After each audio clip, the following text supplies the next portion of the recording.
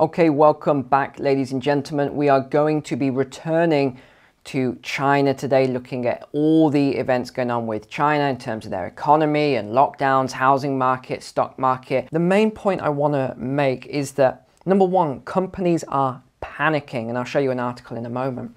But it's not just companies, people, the general public are not panicking yet, but they are going to start to panic. And this is why I've been saying to you to get ahead of the curve. Make sure you've got your food stocked up. Make sure you've got whatever products that you normally use on a day-by-day basis. Here's an example. I brush my teeth. I use toothpaste. You know, most people do. Why would I just go out and buy one tube of toothpaste at a time when I know these prices are going up and up and up and up and up? And that's just toothpaste, which isn't going to be as badly affected by inflation as things like food.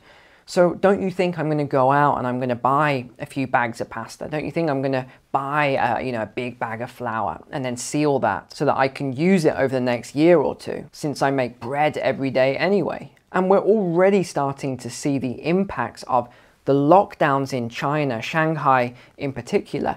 All of the ships, I'll show you that image in a moment. We're seeing all of this hitting the West. It is hitting the West now. And we haven't even seen all the inflation. All of these bottlenecks, remember I've talked about these bottlenecks that we're having. When you have these bottlenecks, it's, again, every time go back to supply and demand.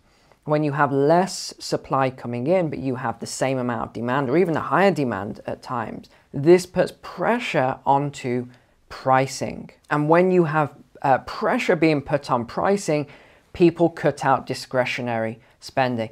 That's actually another interesting point. So many people said, Neil, people aren't cancelling their Netflix, like you said, because, Netflix has gone woke and Disney's gone woke. They're just doing it because they've run out of money. Correct. I agree with that to an extent. A lot of people are cancelling subscriptions and all sorts of other things. It's called discretionary spending, simply because their budget is being cut down. Let's say you had 100 currency units.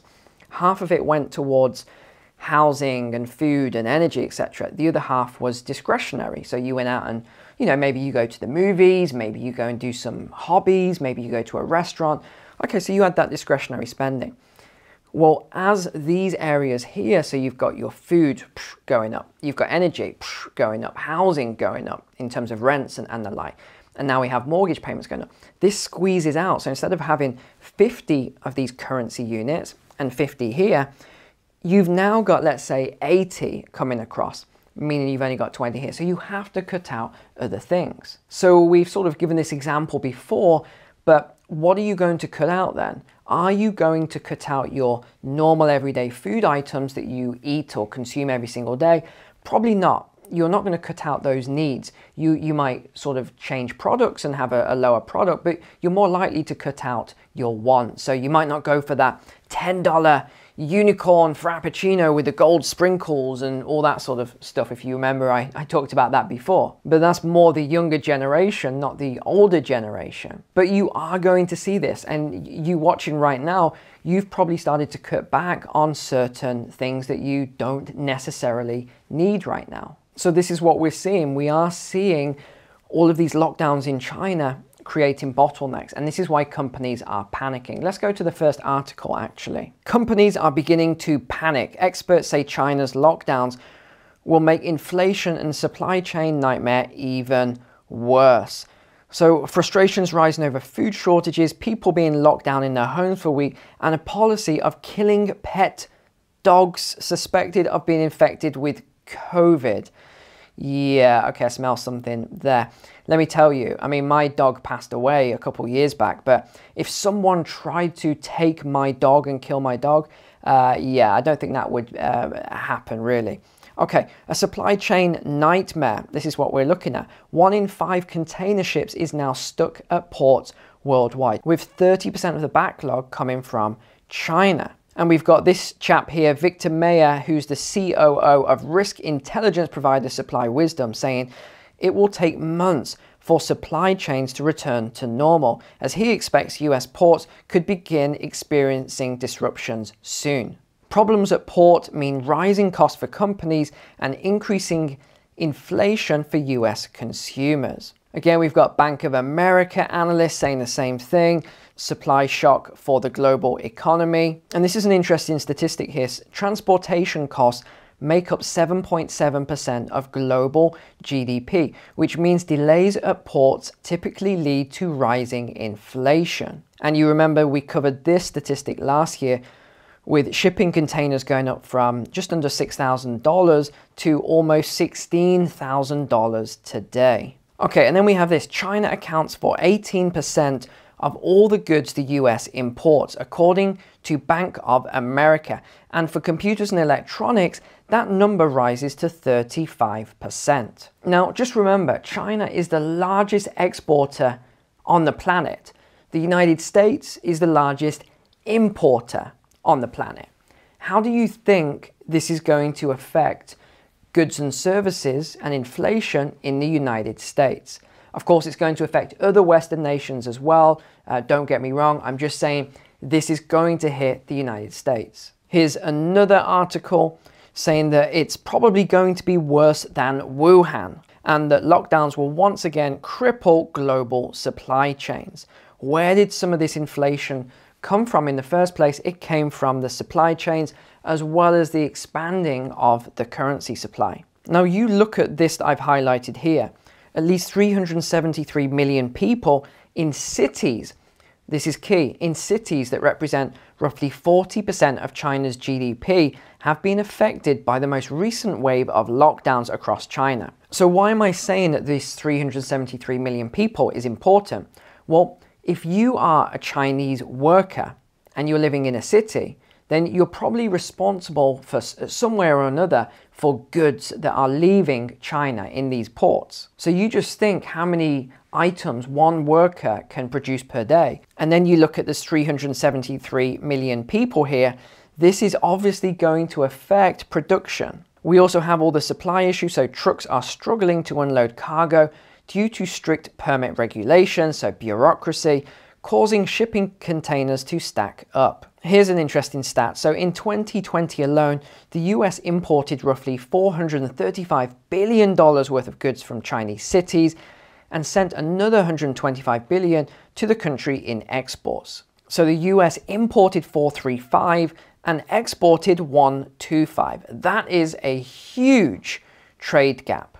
And of course, once these lockdowns end, there's going to be an overwhelming movement of goods that is going to cripple the supply chains because they simply won't be able to handle it. The Economist added that they believe the Chinese government is unlikely to adjust its current policy anytime soon, even if officials are working to reduce transport blockages and production disruptions, meaning supply chain chaos is likely to continue in the near term. And I would tend to agree with that statement.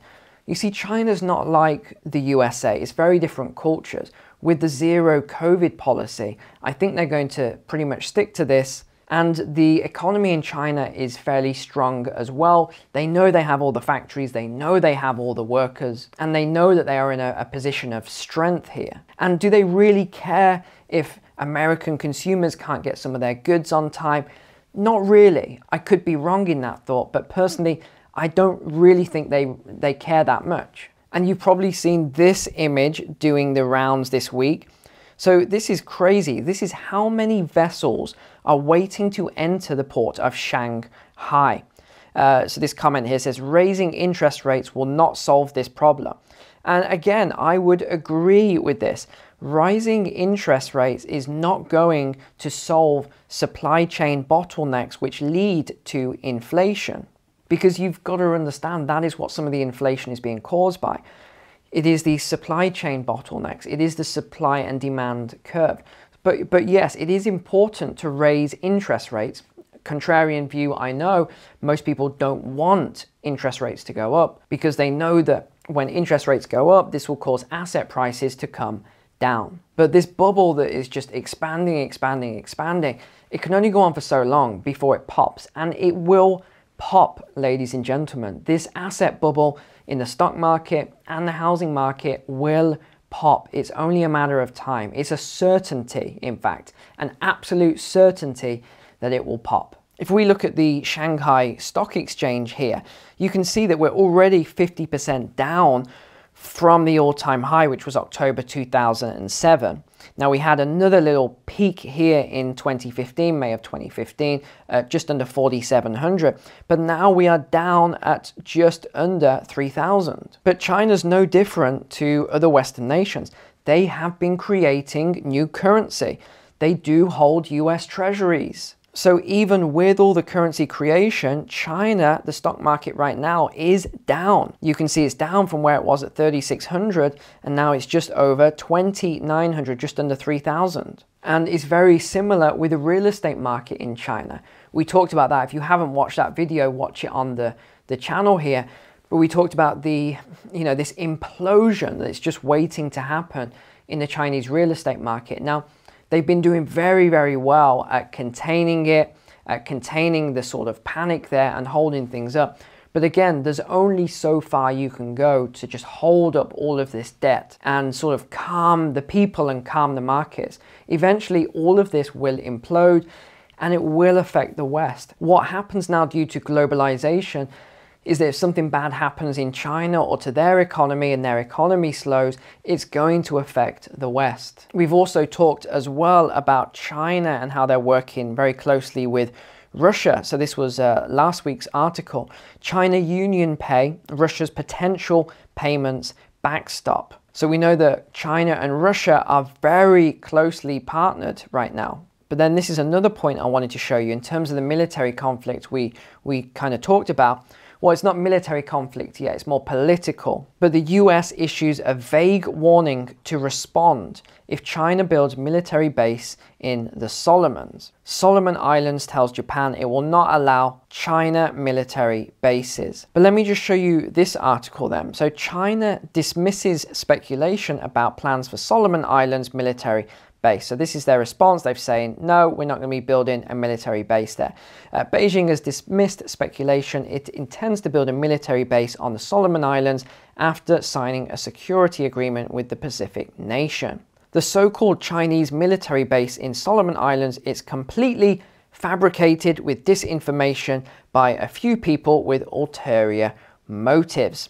Chinese warships could stop in Solomon Islands for logistical replenishment, and that China could send police and armed forces there to assist in maintaining, interesting word, social order. Solomon Islands Prime Minister has insisted no Chinese military bases would be built in his country. Mr. Wang's comments came after Australian Prime Minister Scott Morrison said on Sunday that China's recent security deal with a South Pacific country was a shared concern of regional nations, and Beijing building a military base there was a red line for Australia. The United States has urged Solomon Islands not to allow a Chinese military base in the country, warning it would respond accordingly to any steps in that direction. Now, this is an interesting one then. So just after we see that, China slams provocative sale of US warship through the Taiwan Strait. So this article's just come out. China has said that such moves deliberately impair